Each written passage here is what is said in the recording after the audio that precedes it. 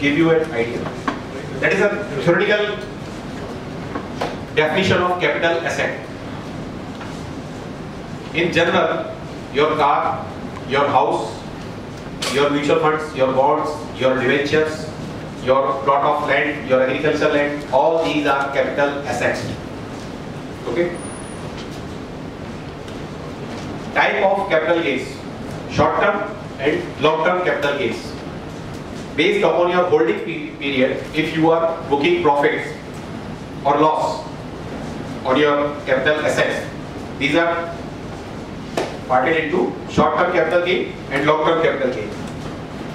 Eligible holding period: in case of equity and equity mutual fund, the holding period is different, and for any other capital asset, the holding period is different. If your equity based assets, that is your equity mutual fund as well as equity stocks, your direct company stocks traded in exchange where STT has been paid, the short-term capital gain tax rate is 15.45%.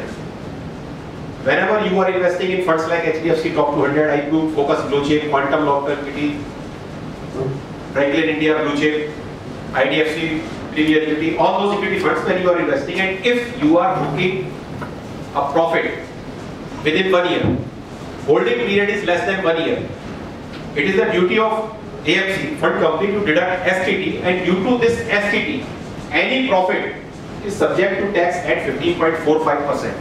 This tax is to be paid by you. AMC is not going to pay your tax.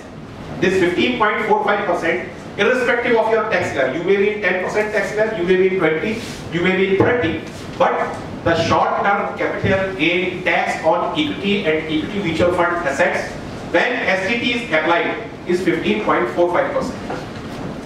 When equity short-term capital gain tax for non-equity based assets, your debt funds, your bonds, your debentures, house, agricultural land, plot, residential plots, all these are classified under this short-term capital gain, and it is taxable at your slab rate. Holding period 1 to 3 years. Here holding period was 0 to 1 year. Here holding period is 0 to 3 years. Other than equity and equity mutual fund, holding period for short-term capital gain is 0 to 3 years, and it is taxed at your slab rate.